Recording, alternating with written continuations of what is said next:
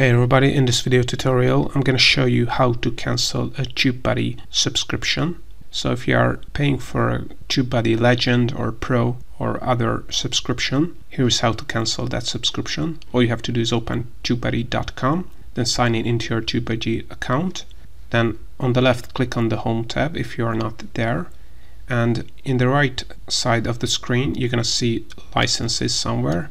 And on the licenses you're going to see the current subscriptions you have, and as you can see I currently have a free trial for the Legend subscription, and if I want to cancel this subscription all I have to do is click on Manage here.